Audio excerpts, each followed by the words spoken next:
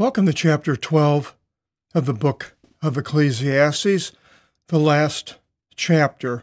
I've had a 3-week hiatus. I caught what's RSV, upper respiratory infection, and I wasn't able to do the seminars for the last 3 weeks. And thank you for the ones out there that are praying for me.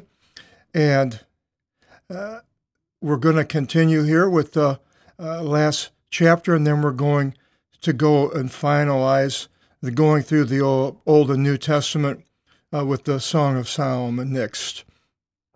In chapter 12, Solomon, who basically lived for 58 or 59 years, not real long, has written this book in, I believe, in old age, because he sees a lot of the futility of life. If he was young and writing this at the beginning of his life, he would have probably written it quite differently. Life's experiences in youth start off, well, pretty much with going to grammar school, looking forward to going to school, and then you get a little bit older. After you go to high school, you're looking for your first car to drive around. Graduating from high school, then going to college, you're looking at the church that you go to and the people that you know. You're involved in sports. You're a male, a lot of females also today, involved in sports, either participating or being an observer on the TV and so forth, getting involved in your team, all excited about that. Then you have adventures in life that are coming up, a bicycle trip or a car trip, going hunting, traveling, and so forth. Then you're looking forward to your first job, which is all exciting. And then your first love in your life, if male or female, the opposite sex draws you to them. And first love has a strong, powerful influence on youth. We have songs, especially back when I was younger, not so much today, but when I was younger, songs about first love and broken relationships and so forth, back in the 40s, 50s, and 60s, very strong. Then you're excited about when you meet someone to get married and to have children. Then your business or your employment is very important to make money to pay for your family. You're involved in politics, trying to change the bad things that are going on with government to something better, but you may be waylaid because of a war with your country, which is another it's an exciting experience, although one we wouldn't want to experience. So these are examples of if Solomon would have written this book when he was young, he would have had a different outlook, written it a different way. But life's experiences in old age, which apparently he was going into, we see things differently. We don't have the challenges as in youth, pretty much in a holding pattern to stay healthy in your retirement. Hopefully you don't have any health issues, but unfortunately they will and do pop up to everyone. Then you find out that over the years, the things that you have done that were exciting and involved in, like politics, you've maybe like me, have voted for someone and they always lose. So it's like, well, what's the use? Nobody's ever won that I think I voted for. And then sports, it was important when you're younger, but then when you get older, it's like, well, who cares what the football team, your college football team does. Does it really matter? Do you remember from one year to the next? And then you can be in the situation of having your family and friends gone, dying, and you're left pretty much alone in your old age, not anyone coming to see you, sitting at home, and possibly your health has caused that you can't drive, no transportation, pretty much housebound, and looking towards the end. And I believe this is the situation that Solomon has. It begins in verse 1, the end of the whole matter.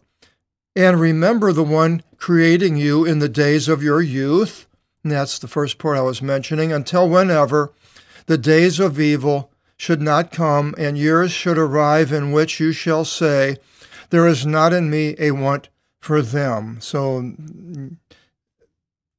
life change, you're older. Until of which the sun and the light are not darkened, nor the moon and the stars, nor the clouds after the rain, in a day in whichever the keepers of the house should be shaken, and men of power should be turned aside, and the grinding women are all idle because they are made few, and the women looking by the openings shall darken and shall lock the doors in the market in weakness of the sound of the women grinding, and one shall rise up to the sound of the sparrow, and all the daughters of song shall be humbled. It sounds pretty bleak. And indeed, from the height they shall see, even stupefactions in the way, and then the almond shall bloom. The stupefactions, I thought that was an interesting word. What stupefactions? In Luke 4:36, it says, and there became a stupefaction upon all, and they conversed together with one another, saying, well, what word is this that with authority and power he gives orders to the unclean spirits, and they come forth? And the stupefaction of these people of seeing what God can do, Jesus could do.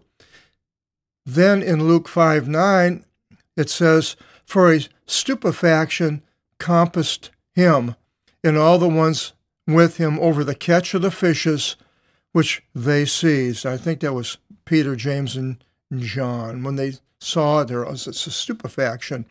In Acts 3:10, it says, and they were filled with stupefaction and astonishment over a thing having happened to him. And that was the lame man at the temple, having been told to arise by Peter, I think, and John.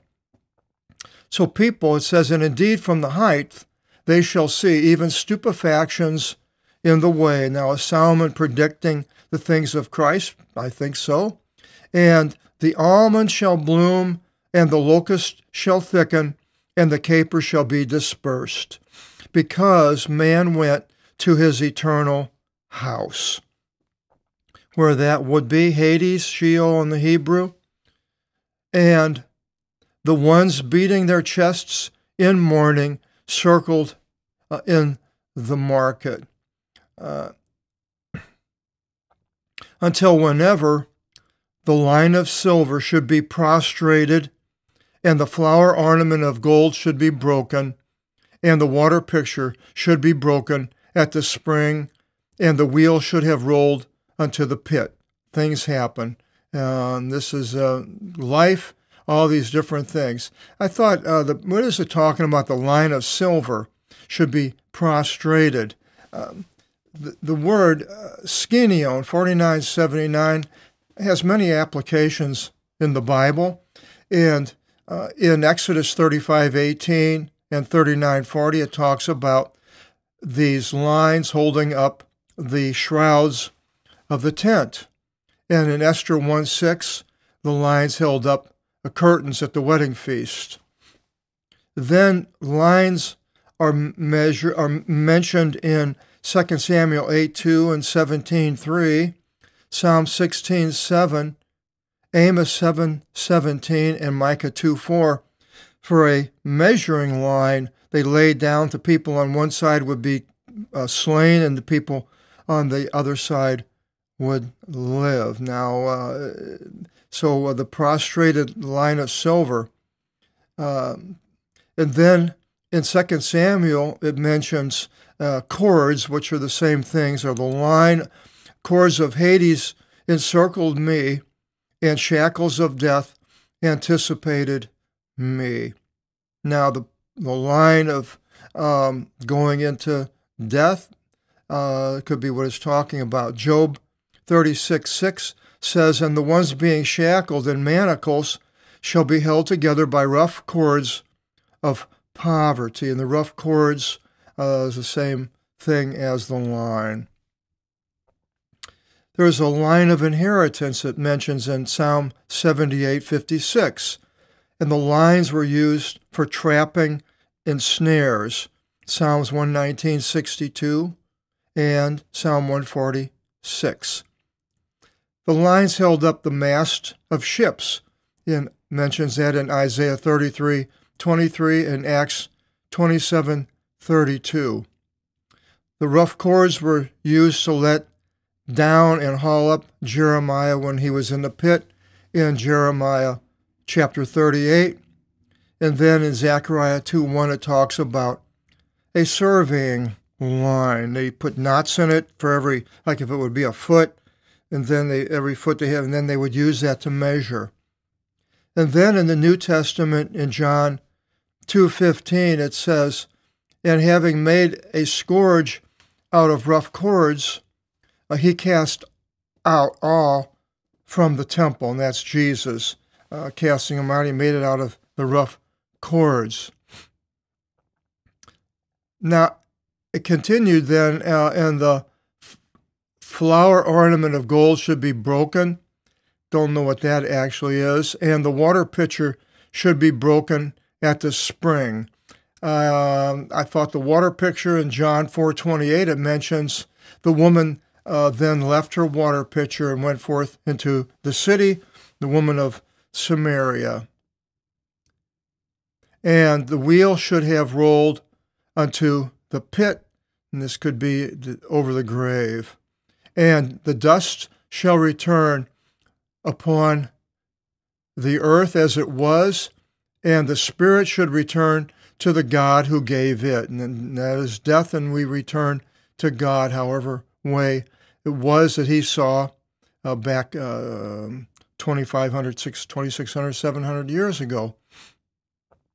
Folly of follies, again, said the assemblyman, all things are folly. See, he's looking back. And it was extra that the assemblyman became wise. So I believe this was Solomon because he mentions his wisdom, and he was a king earlier, I think in chapter 1.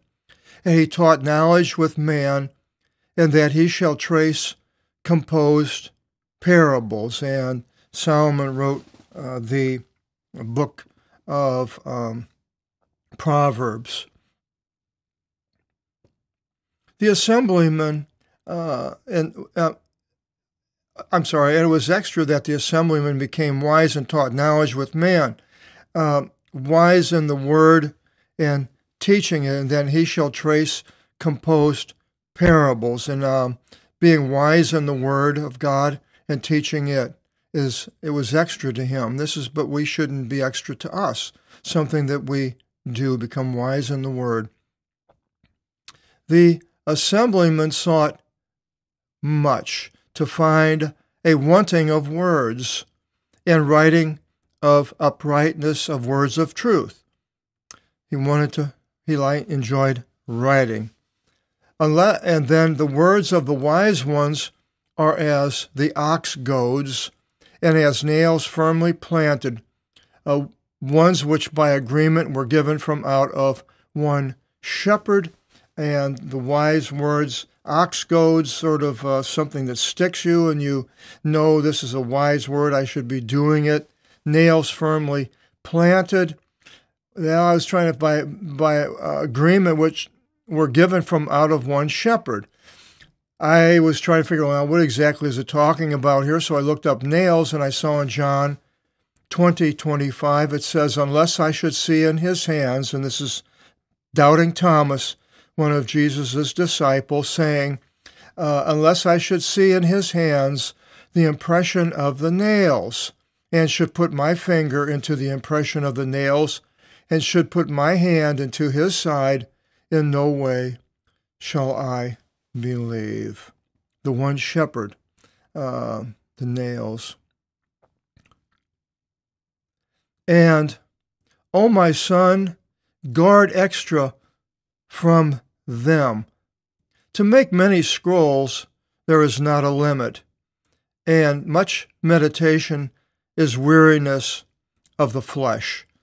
And there are a lot of things that are writing. People today really enjoy writing with the internet. Anybody can write and get it out right away. Anybody can see it. And there's no limit to what's going on and being written. But there's much meditation is weariness of the flesh. And meditating, I think about not necessarily meditating in the Word, but I see these people that go on these retreats of other religions, and they meditate, get into a meditating stage, and it becomes a weariness to the flesh. You're not really accomplishing anything really in the long run. Could be hurting your flesh. And then he continues and says, the end of all the matter here, fear God and keep his commandments. Fearing God is what he's coming up as something that we all should be doing. And reading his word, keeping the commandments, and the commandments of Jesus are different than the commandments of the book of Moses. For this is to all man. For all action, God shall lead into judgment, in all being looked over, if good and if evil. And as I mentioned, in the experience of life is a test, and the test is given to us. Jesus says to pray not to be, do not put me into the test. And so we can ask God not to test us, but he does in many different ways. Anyway, he tested Jesus and through Satan and being on the cross and staying on the cross and dying. And so God does test, and he looks for good or evil. And these tests, we either fail them or we pass the test. God wants all of us to pass the test, no matter what the difficulties we go through. Satan wants us to fail all the tests and to really come to hate God and walk away from God. Our next video seminar, as I mentioned, is the Song of Solomon. Hope you'll join us for that book. Till the next time, God bless.